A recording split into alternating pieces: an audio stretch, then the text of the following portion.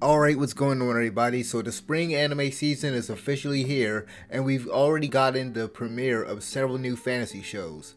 I initially wasn't looking forward to Trapped in a Dating Sim, but yesterday I decided to give the premiere episode a shot.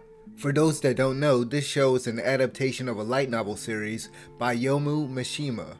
The show's premise is similar to another isekai series, My Next Life as a Villainess, in which the protagonist gets reincarnated into the world of a dating sim game. I never watched that other show simply because it just didn't look appealing to me. On the other hand, Trapped in a Dating Sim is much more intriguing due to the unique setting of its game world that incorporates fantasy and sci-fi elements that would usually be out of place. The episode has a strange setup where the main character is playing a dating sim after being forced to by his sister. After begrudgingly playing the game for several days straight without eating or drinking properly, he finally completes it and decides to go to the store and get some food.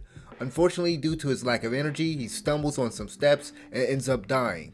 He is then reborn into the world of the game as a background character named Leon Fowl Bartfort. He's the son of a lord and his mistress and therefore isn't treated the same as his other siblings by his dad's wife. Leon initially doesn't have all of his memories, so at first he doesn't recognize the world of the game. Once he does though, he doesn't try to take advantage of his knowledge of the game. At least until later on when his father's wife Sora presents him with an arranged marriage proposal that, let's just say, won't end well for him. Leon just wants to live a peaceful life as a background character, which is something I appreciate. I like that he wasn't written as someone who is overly ambitious, and that his first course of action wasn't immediately to take advantage of the situation with his knowledge of the game. Now obviously he'll need to use this experience playing the game in order to survive this world. In fact, we get a taste of him doing so in this episode when he goes out exploring on his father's skyship in search of treasure so that he can pay his way into the academy and hopefully find a marriage partner. This would also help him avoid the arranged marriage, which once again won't end well for him. It was once Leon leaves the Sky Island where we're presented with more of the world's fantasy and sci-fi elements. As I mentioned before, the world is unique, especially for a dating sim game. This is a world that contains not only magic, monsters, and dungeons, but also robots and hover bikes. These elements will allow for some bigger action scenes later on, I'm sure. There were a couple brief action scenes in this episode that were just okay. They weren't really worth talking about.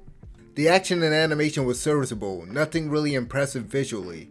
Studio Engie, the studio responsible for last year's Full Dive and Detective is Already Dead, is animating this series.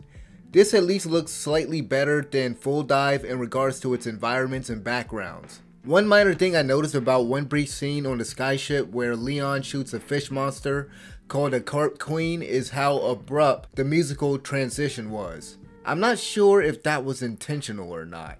Along with being an isekai, this show is also a comedy in which I thought that aspect of the episode was decent. A lot of the main character's commentary as he was playing the game in the beginning was kinda funny. The comments he made about microtransactions, the game's ridiculous setting, and his utter distaste for the characters was all fairly amusing.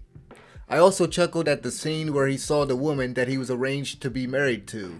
This episode wasn't hilarious, but it managed to get some small laughs out of me.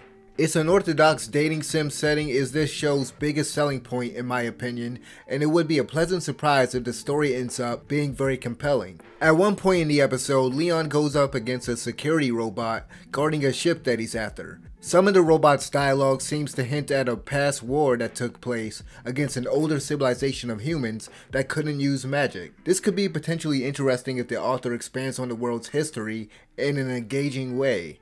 Another aspect of this show's world that separates it from others in the genre is the fact that women have more dominance over men. This difference in power and the distinct personalities of the characters from the dating sim game should make for some enjoyable interactions as Leon navigates life at the academy in the upcoming episodes.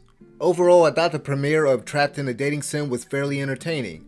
This episode set up the world without relying heavily on exposition and was paced well. While it's not visually impressive and the brief action scenes aren't worth talking about, the humor often worked and its world is unique enough to be possibly interesting.